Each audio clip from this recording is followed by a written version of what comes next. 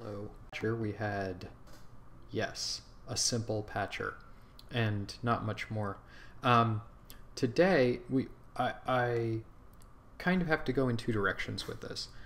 Sometimes we can work on our patches, but at the very beginning we also need to understand how Max works and to take advantage of the features that it has. So I wanted to take a moment to show you some of those as we work on our patcher.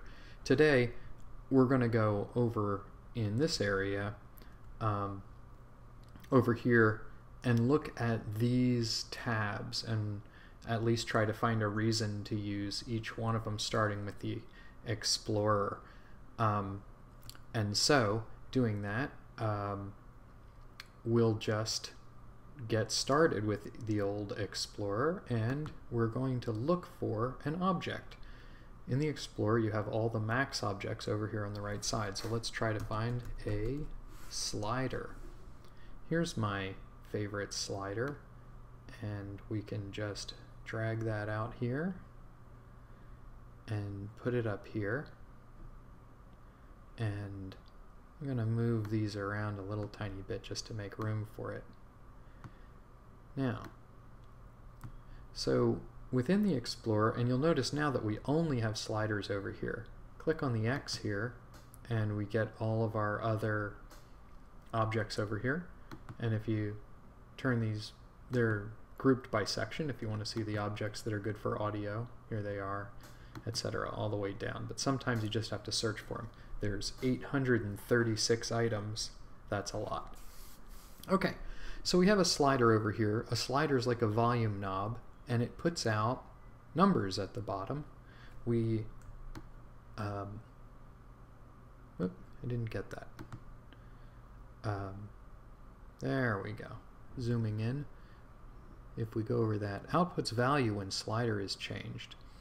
And we can use that to output a new number for this. And so let's just connect that right to, I'm going to connect it over here, but first I just want to show you, if you connect it to this side, nothing's going to happen. This only triggers the message that's already there. It can't change the message of a message box.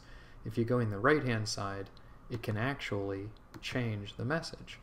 And once we do that, okay, we're going to lock our patcher, which I do by hitting Command E on a PC. That's probably Control E.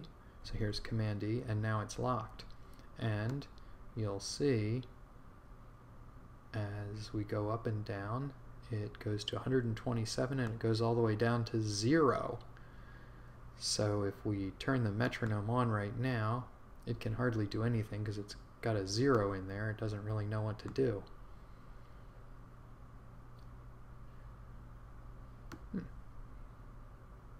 Oh. Very good. Yes, we're changing the number in the message box, but we've never sent the number. So when we do send this particular number, it's going to go quite fast. If we set it to 127, that's going to be 8 times per second, I believe. So when I punch this, there it goes, much, much faster. I'm not even sure if the video can pick this up.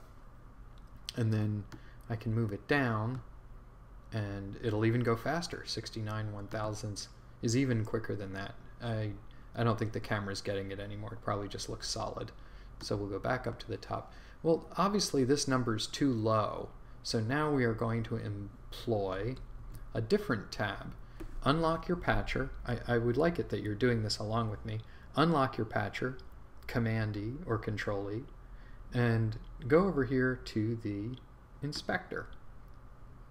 There's nothing here because we haven't selected anything. We'll select the patcher, and this says basic. Click on all over here. These are all the settings and values that are part of this slider. And in this case, the range only goes to 128. So why don't we make it go to something more usable for us, like 2000. And then we'll also do another thing, which is we'll click the float output button, just so we can see something else about it. Okay? And there's lots of other things you can do while you're here in the inspector. You can change the background color of things.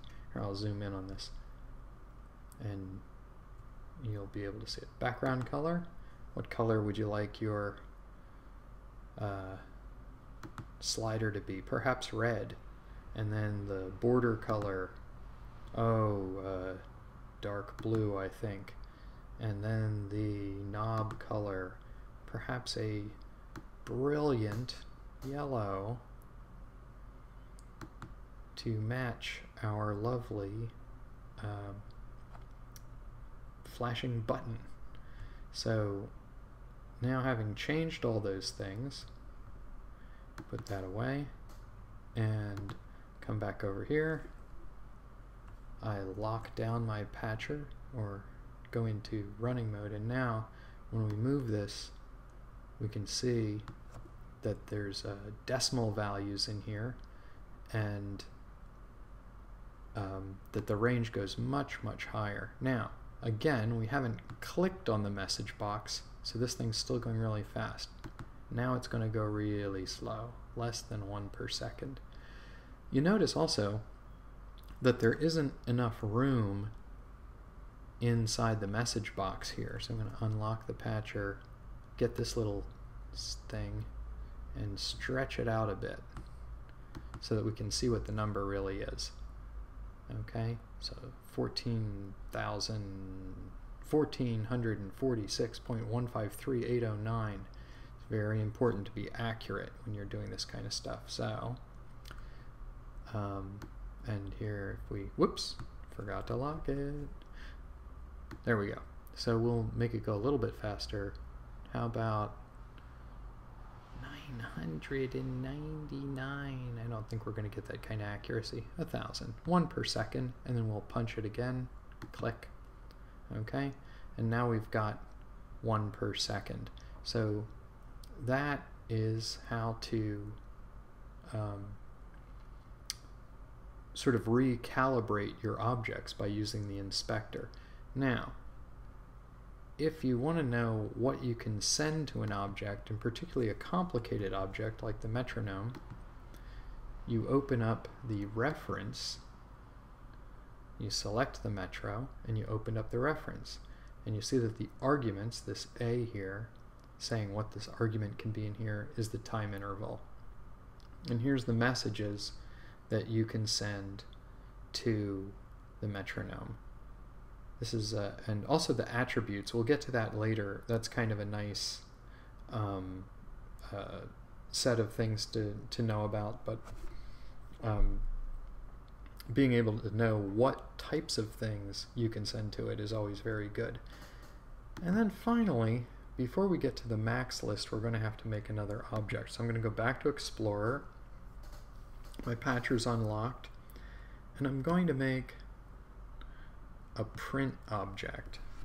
And so I pull an object down here, or you can, I'm going to delete this, and I just want to show you a shortcut that I use all the time. You just press N, there's a new object, type print in it, and then some kind of name, print Louise, or print Harvey. Hello, Harvey. You'll see why I do this in a minute. And then we move this over to here. And now, if we go over to the Max window, you'll notice that Harvey, the object, it's telling you where it's coming from. It's going bang, bang, bang, bang, 1 every second. So that's a way that you can send data out in Max. And it's very useful to do it that way. And I just want to show you one other thing. I'm going to stop this just so we don't fill up our message board. I got to lock this and turn the toggle off. Sometimes, and then I unlock it again so I can move stuff around. I want to send something out to print to Harvey, and maybe I want to send it somewhere else too. Let's say I need to print Jack somewhere. So I'm going to do a little trick here. I'm going to push the Option key down, click on Print Harvey, and move it over here. Then I'm going to change the name to something that doesn't look anything like Harvey. Print banana. Okay. And now, well, here, first we'll do this.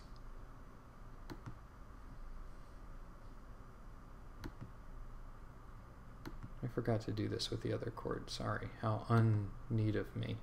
There we go. That's helpful. There we go. All looking good. So now we lock it and turn it on. And wait, I'll clear this real quick. Harvey, bang, banana, bang, Harvey, bang, banana, bang. It's telling you where the bangs are coming from. This is a really good thing for later when you need to troubleshoot a problem patch that you're working on, to know what order things are coming out in and from whence they come. Okay? And now just one last quick thing about sending data. Another new object. Push the button, the N key. Oops. Unlock your patcher. Unlock your patcher. Push the N key and type just the letter S. You could type send. As you can see, send messages can be an S, or where is it? Or send. You can use either one. I use an S. Send Bob. Okay. And push the N again. R. Bob. You can probably guess what R stands for. Receive Bob. Now, I'm only going to do this to one of these because I just want to show you it's really the same thing.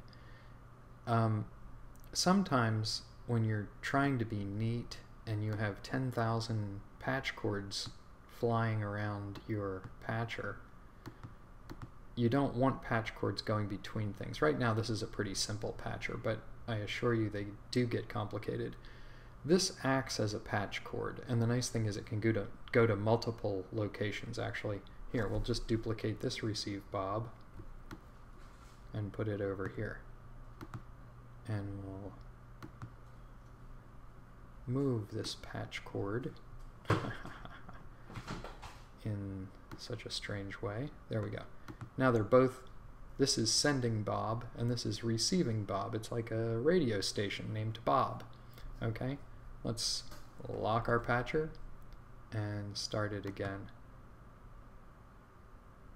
Now, interestingly, and almost impossibly, something happened, and I'm going to have to show you this very carefully and just zoom in on it. Right here. Banana, Harvey, banana, banana. That means that the difference between using patch cords and using receive Bob is that one of these gets its information before the other when it used to get it after the other. Doesn't usually matter, but sometimes it does. So that's something to watch out for, and that's something that the Max window is very good for. I think we're right at the edge of our 10-minute video limit now, so I'm going to call it a day, and I will see you at the next video. Patch well. Talk to you soon.